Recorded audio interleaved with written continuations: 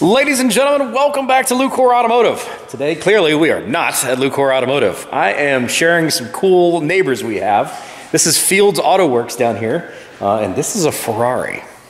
Well, it's the beating heart of a Ferrari. And this is a Lamborghini. This is, well, the beating heart of a Lamborghini. Both of which will go in that crazy thing. This is a Fields Auto Works Scioto,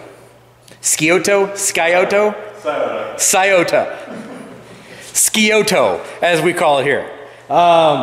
This is their crazy creation that they build just down the street from us here at Lucore Automotive, and it has finished its trip around the country, being shown off at various places, and it is back in their shop. As soon as it came back, I wanted to come down here and take a look at this and share this with you guys. This is a really, really cool machine you guys are gonna love to see. It's awesome. Stay tuned. We got a lot to talk about.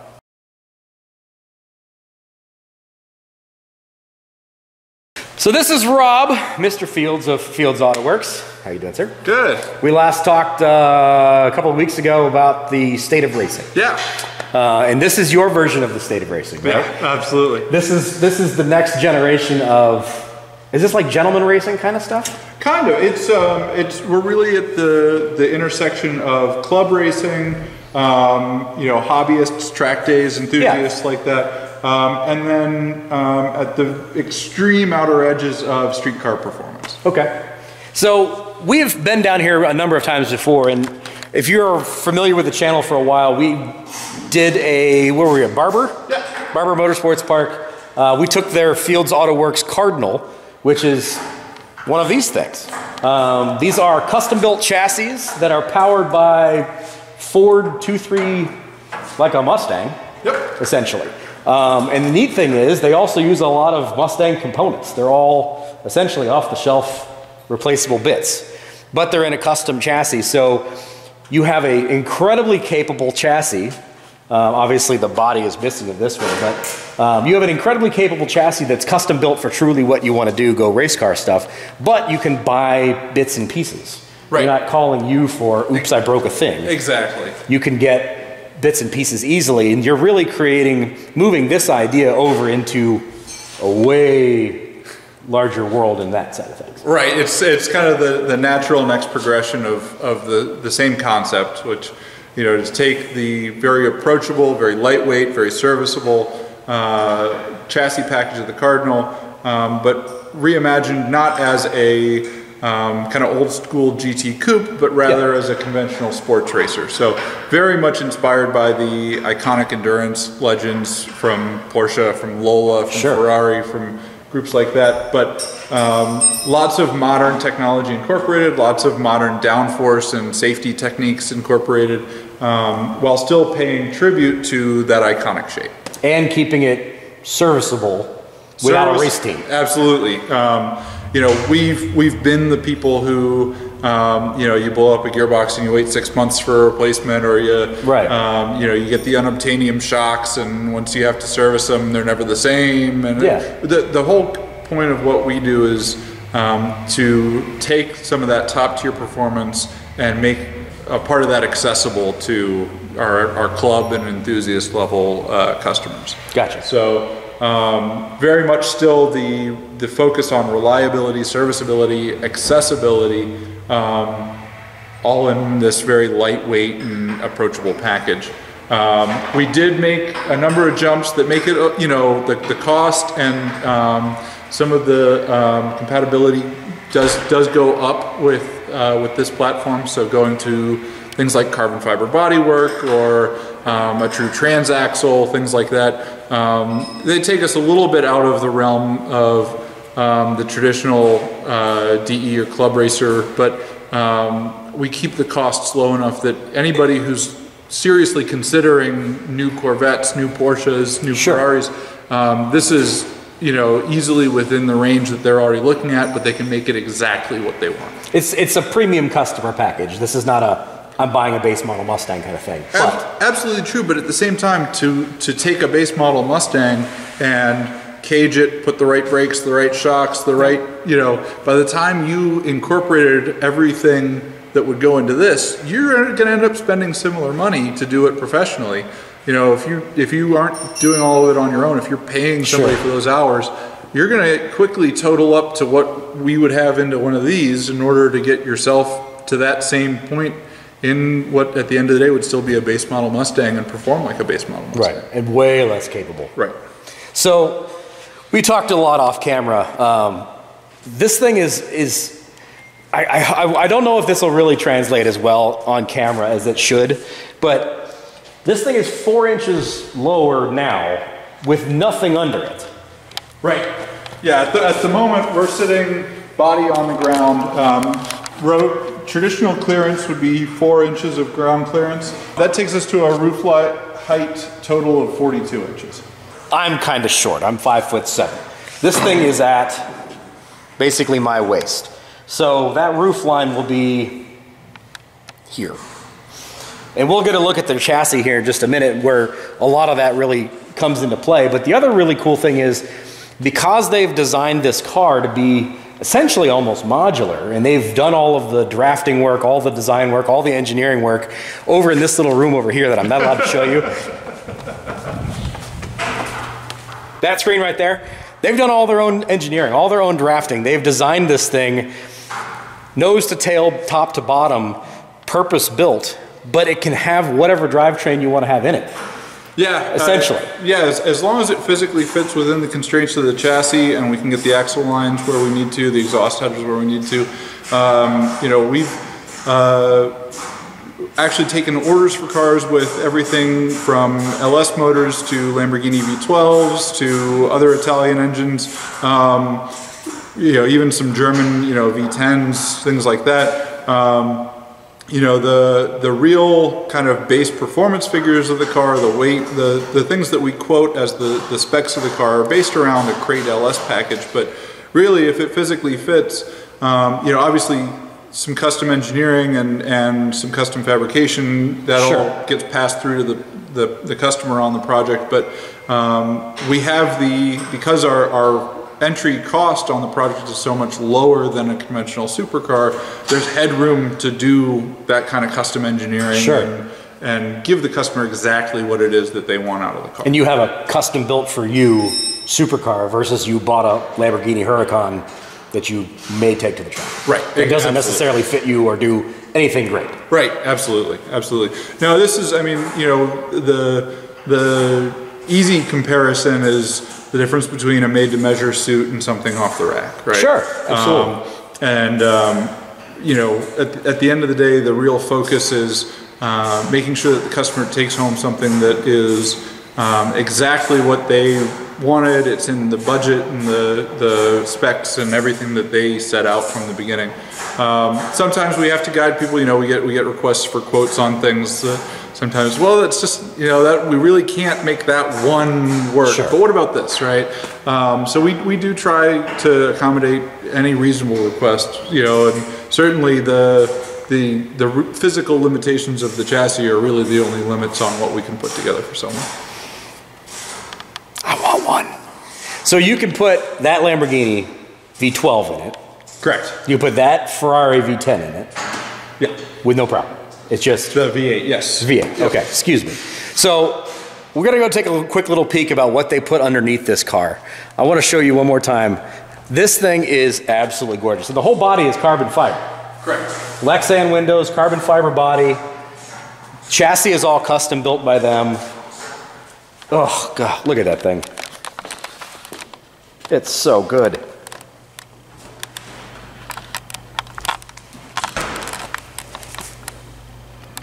Now, we were talking off camera, these NACA ducts you were saying are your people cooling, your ventilation for inside. Exactly, that's cabin air. Okay, so that's your version of cabin air, and then you've got this gigantic, which would be a Lexan windshield. Correct. So visibility's got to be incredible out of this thing. Front and side visibility is awesome. Rear visibility, we got to help you along a little bit with a rear view camera. That comes through a camera. And this is also really cool too, because your design as far as this goes, the doors come straight up, obviously. They hinge up here, and your seat comes out to here. So this all swings up. you stand in the seat and then sit down in the car. And then this will all clamshell this way and come up to be serviceable, where your engine and transmission are going to be all back here, which we'll show you here in just a second. Okay, so we can have anything we want to in this thing. Number one option, let's put an LS in it, right? Sure. So this is chassis number one? Correct. First creation of this Scioto? Scioto. Scioto. It's going to have an LS in it. Of course it's going to have an LS in it. There's your LS in it. So again, all of this is custom-y bits that we're not going to show that. That's all top secret stuff. But that's just a crate motor LS, right? Yeah, so this one's an LS7. Got a whole bunch of go-fast stuff bolted to it, but fundamentally from a packaging perspective, stock LS7. Now, you know, it's got nice heads. It's got, you know, we're going to be putting a daily dry sump on it, things like that. But okay. From a performance standpoint, in a 2,000-pound, you know, or a 2,000-pound car, we're not really shooting at ultimate horsepower numbers. Sure. We're really more focused on reliability, drivability. You know, none of that power does any good if your driver can't manage it, if you can't put it down. Yeah, so, yeah. The real jewelry, though, is starting at the bell housing and back. So this particular one includes this Albin's ST6M sequential transaxle. It's a version of the transmission that was seen in things like the Aussie V8 supercars and certain LMP prototypes, other mid-engine sports cars or sports racers. Really high torque capacity, and at the same time it's true sequential. It's arranged in such a way that lets you get the motor very low in the chassis, and really the whole thing can be serviced. You can rebuild the whole transmission through the back and sides in the car if you needed to. Wow. So supremely serviceable, extremely reliable. We're using Geartronics and Motec for our management and our shifting. So it will be a 3-pedal car, but you'll be basically 2-pedal operation once you leave the pits, once the car's rolling. Sure. Steering wheel paddle shift, although Geartronics obviously offers any number of different shifting strategies, from sequential, conventional stick to paddles, and all of it to some extent is programmable. Sure. Again, our focus here is on life, reliability, and so we aren't going after the utmost last hundredth of a second in shift times, but sure. rather focused on a quick and efficient shift, but more important that it be serviceable and have a long life. And this, again, it's all mostly it's all serviceable pieces that are not custom one-off bits. Right. So if you have this, you purchase your chassis, you take it to the racetrack, and you need to do some servicing to it for whatever reason, you can do that without having a professional race team there to support you. If you happen to have one, good for you. Right. But it's an LS. If you've worked on an LS, you can work on this. The gearbox is certainly going to be a bit more on the tricky side of things because it's more of a specialty unit. But for the most part, and I like the fact that you brought up the fact that you're not shooting for the moon. Like, obviously you could make a 1,000 horsepower LS if you really wanted to, but that's going to make this car almost undrivable. Tough to drive at least below 100 miles an hour. Yeah. It's about making it a lightweight, capable chassis that's reliable and will go out and turn lap after lap after lap after lap. Exactly. Not about being a dyno queen or anything along those lines. Right. Not that you can't do that with it. You certainly could. But, its core competency is around reliability, safety, and performance on track. And so, why would you buy this versus going out and buying a C8R or a C8 Z06? Sure. So the basics of it are we're starting from a design that is really intended for the track. Really, performance, safety, and reliability are primary, and they come before considerations like road comfort or NVH or things like that. So one of my favorite things to point out, I'll jump up here, this is about 4 inches lower than it will be at actual ride height. You can see where the entire drivetrain is relative to myself, where the center of gravity is going to be. Yeah. And so... like your knees is where all the weight is. Exactly. So that's the level of designed performance that really is a differentiator. This is more aptly compared to something like a prototype or a purpose-built IMSA car. It's really not comparable with a converted street car. So, I mean, that makes sense. That makes a lot of sense because you're putting the weight as low as you possibly can. You're balancing the car nicely. You're making it reliable. You're making it serviceable. These are also not really jewelry pieces. These are cars that are being built not to go stand in a parking lot with a bunch of other, toys or get rubbed on with a diaper. You're building these cars to have the hell of it out of them. Absolutely. Like that's the purpose built of this thing. This is not a bragging piece. This is a person that has the means and wants to be able to buy and run a true actual race car. Oh, absolutely. And, in that world of, there's certainly people who enjoy the show aspect or the prestige or the, right? Most of our customers are the guys that they're buying the prestige car because it comes with the extra horsepower and the go fast bits, and they're ripping the hand-stitched leather interior out of it, right? So, it's not that these cars can't be prestige items or collector items or any of that stuff, but ultimately our view on this is, we want to make the best sporting goods equipment that we can for the people who are in this sport. Sure. Right? And sometimes that includes, a little bit more dress up or a little bit less weight or whatever it is that customer really wants. But ultimately our focus is on the customer, the owner experience and their intended use for it. We're certainly not going to cry many tears if a bunch of them end up in collection, but at the same time, the intent, the purpose of the car is something that goes out, gets driven, gets hammered on, and performs lap after lap.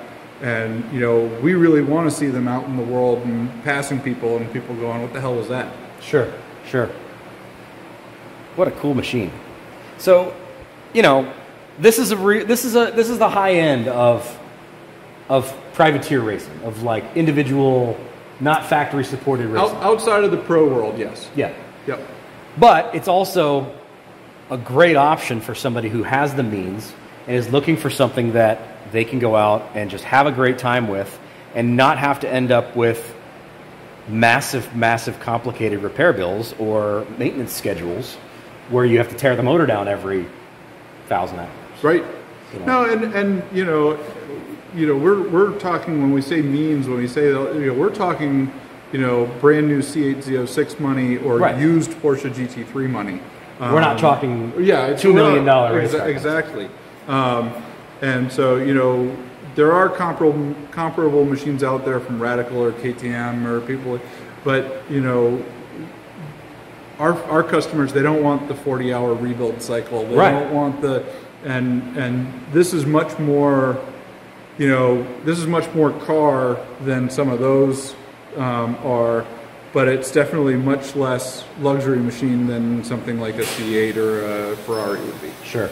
And they're custom done one-offs. Yeah, exactly. Whatever it is you want, Mr. Customer, if it's within engineering parameters and we can make it work, we'll make it work. Exactly. Versus which box would you like to check, which color would your Corvette like to be? Right. So. And you're not going to get passed by another one. Right. Well, I mean, maybe. You sell a lot of them, maybe. For a little while, you won't get passed by another one. Yeah. So there you go, guys. I wanted to swing down here. They literally just got this thing back, I think, like yesterday, the day before. Yes, I saw it that it had shown back up. It's been Pebble Beach and... Yeah, we did Monterey Car Week and then hit a bunch of stuff on the way back. And so, yeah, the car has seen a whole bunch and as a mock-up for people to see what the carbon body and everything will look like. And now it's time to make it make some noise. Yeah. Very cool. We will see this thing again, especially because this thing is real close to body on chassis and getting to the point where wiring and firing up happens. So we'll definitely swing back down here and talk to Rob and the guys again. Again, this is Field Auto Works. This is what they do. This is called the Scioto Coupe. Scioto Coupe. There you go, guys. Thanks for being here. Share this to everybody so I can buy myself one of these things because I would look great in one of these. And it's built for somebody my size. Actually, you're 6'3". You said you fit in this thing perfectly fine, too. Yeah, lots of helmet clearance, all the stuff. So there you go. Even better. So you can fit big guys, short guys, small guys, fat guys. Anyways, like, comment, subscribe, all that jazz. We'll see you on the next one, guys. Thanks for being here. Take care. Bye-bye.